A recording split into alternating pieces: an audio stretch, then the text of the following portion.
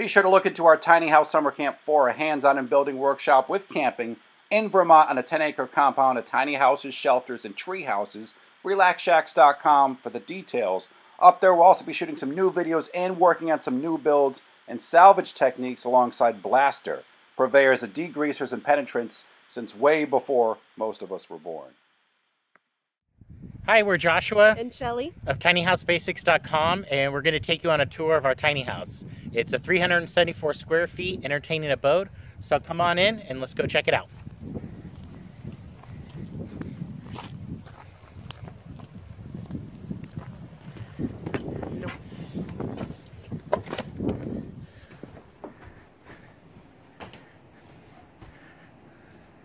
So here's the inside of our entertaining abode, and we'll show you one of the biggest features that you see right when you walk up is our 8-foot accordion window. So we'll show you how it opens up.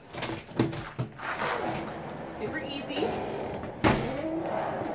So just like that, we have an open space to the outside, and it can seat up to 8 people. This is like our office, our breakfast table, dinner table, all that. So it's one of our favorite features of the house, and it really makes the space for us. So first of all, let's go take a look inside the kitchen, and we'll have Shelley show us around. So this is the kitchen. As you can see, it's a pretty big space. Usually Joshua and I are in here pretty comfortably. Like, I'll be over here cooking, or not cooking, but chopping, cooking right here. And then he'll be over here usually doing his cocktail thing. You can see we have some storage for like cocktail gear and, you know, wine holder and things like that. We have in an apartment size stove. Yeah, it's oven. it's a GE 24-inch stove that we converted to propane. Holds all my bakeware. Yep. One of the things that a lot of people like is the Lazy Susan, which is a little disorderly, but it holds a lot of stuff. The door closes and it hides it, so it's not a big deal. And then over here is like the business side, utility, you know, plates and everything. So all of these hold a good amount of supplies. Right here we have some food storage. Hold some random things. And of course our coffee corner with our electric kettle, our French press, and our Chemex. Yeah, gotta have all of that. And then our favorite piece of cooking ware is our Finex cast iron pan. We get a lot of questions about it, so you can kind of see it's nice and well seasoned.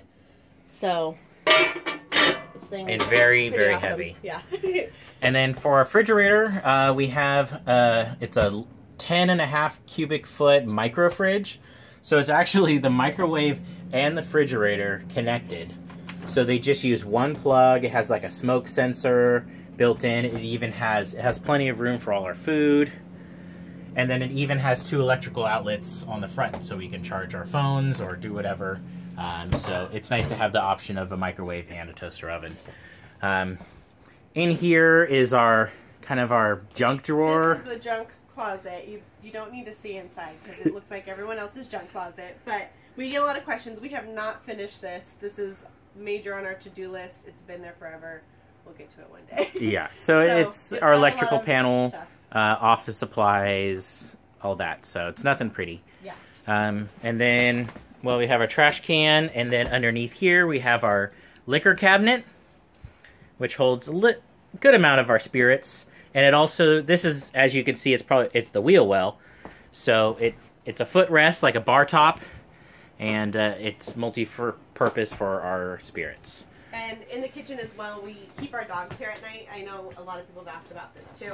It's the pet gate, and it closes off. Let's see if I can do this. Trash can. Closes off and then locks over here. Yeah, so this is made by a retracted gate, and it takes up just this tiny little space, and it has a little knob that locks it. And so we put our 2 poodles in here at night, or when we go away for the afternoon. But it's a really great solution and space saving. It also works good for babies too, but we don't have that problem. Yeah. Or I mean, we don't have that privilege. So here's our floating stairs that we designed that goes up to the master loft. The backing wall is basically all 2x6s, and then we'll take you up to the master loft.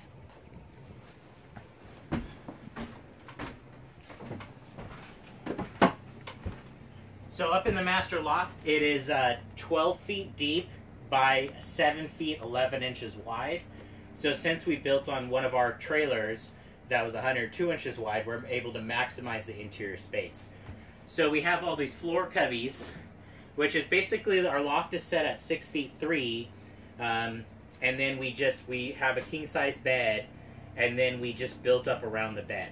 So it's cubby storage. It was originally planned for clothes, but we really just use it for shoe storage and miscellaneous storage. So I can take the camera and show you. So you can see this is our king size bed. It's an 8-inch memory foam mattress plus a 3-inch memory foam topper plus another memory foam pillow topper on top of it. So we have plenty of head height. The higher side of the loft is my side, and then the lower side of the loft is Shelley's. We have awesome windows looking out onto our oak trees. And then in the front yard. And so we'll go back down and show you the rest of the house.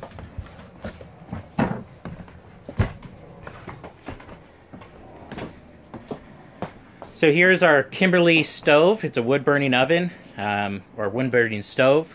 We also do have a mini split, which can heat and cool, but in the winter time we use our tiny little wood-burning stove. And then we have a LCD TV above it, which comes out in front of the stove when it's on. We don't have any issues with heating or any melting or anything. Yeah, any melting of plastic. We get that question asked a lot. Yeah. So going into well, here's our living room. It's tiny. It's currently 55 inches because that's how big the couch is right now. 59.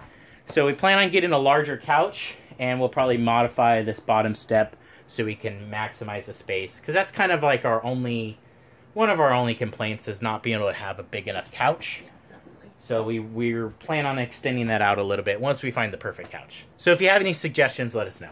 We're on the hunt. We're on the hunt. So here is our barn door ladder. So it's a solid core door with reclaimed wood on the outside. It functions as our ladder and our door to close off the space. And so we'll have Shelley take you up and show you the main loft, or the secondary loft.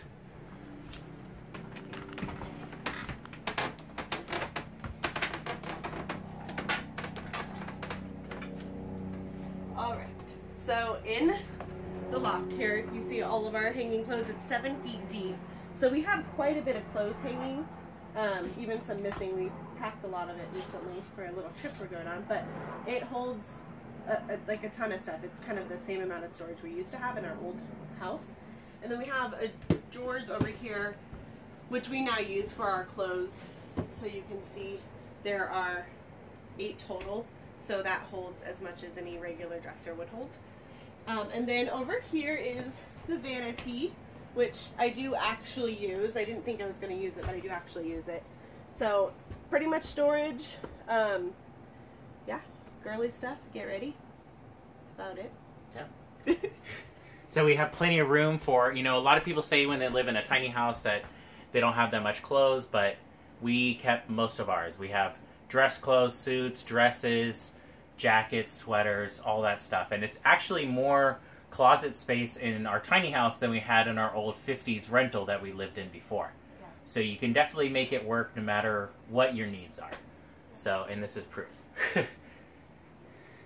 So, and then underneath our stairs, we showed that we have a couple floor ottomans that we store extra blankets and pillows in. And then we have a couple wicker baskets which store blankets and whatnot. And then our mini office, which is basically my printer, and then our backgammon board underneath it. And then going into the bathroom, we have our full corner shower, which is 39 inches. And it's a full corner, so it's very spacious. It's a great shower. And we had a custom-made epoxy floor, so we can be able to, we were able to make it any color we want. And the epoxy floor allowed for the full height of the shower to fit in underneath the beams of the loft, since our loft beams are only 6'3". And then we have a little IKEA 17-inch vanity, which fits in the space perfect. And then an IKEA medicine cabinet, which holds all our toiletries and whatnot. And then we have a big window for venting. And then the separate composting toilet, which works great, feels like a regular toilet. We have no complaints about it. Women friendly. Women friendly. And then our LG combo washer dryer unit. And then, you know, all our storage and laundry detergents and whatnot. So that's a little tour of our tiny house. And we thank you guys for coming in and taking a look. We've been in here for about a year and a half now, and it's been great living in the space, and it's been really easy to adapt. So one thing we always recommend is just designing, you know, a house to fit your needs. Yeah, be realistic. Yeah, whether it's 20 feet, 28 feet, 36 feet, build it for yourself. And like in our space, we have lots of windows, and it gives that really open floor plan that makes it feel much larger than it is. Yeah, definitely. So, and the window helps. Yes, absolutely. It is our favorite feature. Yeah, yes, it is. So you can follow us on Instagram at tinyhousebasics.com, and then also on our website at tinyhousebasics for our tiny house trailers and our tiny house shells that we design and build. So thanks for coming along, and then we'll see you next time.